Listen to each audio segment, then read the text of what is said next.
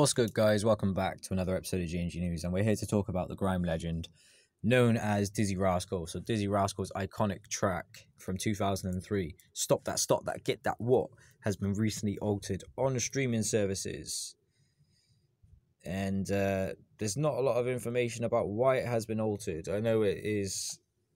Well, if you're a grime fan, then you'll know this song. I don't understand why this song has been altered. If they don't want it on streaming services, they should just not put it on streaming services to alter the song.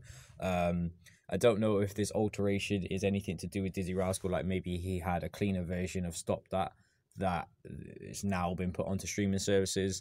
But yeah, I thought I'd just report on this. Go and check out Dizzee Rascal, Boy in the Corner, absolute classic grime album.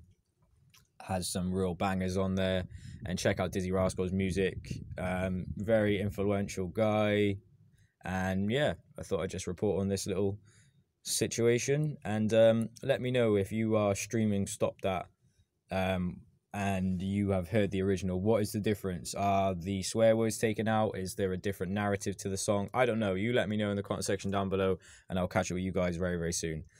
This has been another episode of G&G News. Thank you for watching. Shout out to Dizzee Rascal. I'll see you all very, very soon.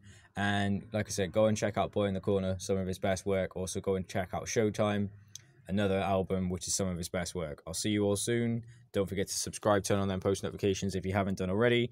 You can like this video if you think it deserves a like. You could share it with your friends if you want other people to see this. You can leave a comment in the comment section down below if there's anything you want me to do in the next episode of G&G News, and I will try to get back to you as soon as possible, and I will catch up with you all very, very soon.